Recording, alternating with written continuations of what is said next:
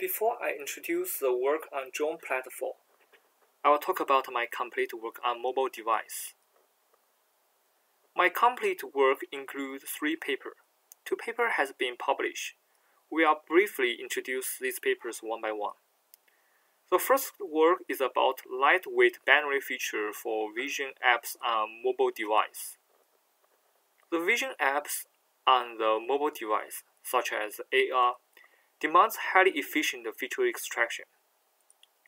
SIFT and SURF descriptors are most widely used in computer vision. It requires a computation of gradients for every image pixels within an image patch, which is usually too computationally heavy for low-power mobile devices. Binary features are more suitable for mobile device, but they only utilize the intensities of a subset of pixels for binary test, so they have low discriminative abilities. Our goal is to combine the complementary advantages of these features. Here is our contribution. We propose a library for extracting a novel binary feature, LDB, local difference binary, which is very suitable for vision apps which require real-time performance.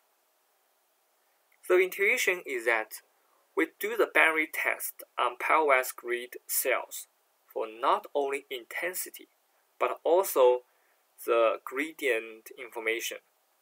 First, we extract an image patch from a key point. We divide this patch into multiple grids.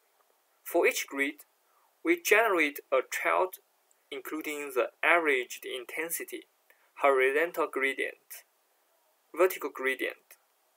Here we calculate the difference of chart between 2 grids, then pass them to the binary test to output a 3-bit sequence. Here is just one pattern 3 by 3. We repeat the same process for another 3 patterns, and concatenate these sequences together to output a long binary sequence. Finally, we select a subset bits as our final descriptors. The bit selection is based on a modifier outboost method. Here is a whole pipeline of LDB. We recommend ORB to detect key points. First, we construct the image pyramid, and we can choose whether we align the image patch to dominant orientation. The module in the red box is what we just introduced. Here are the experimental results on Google Nexus for smartphone.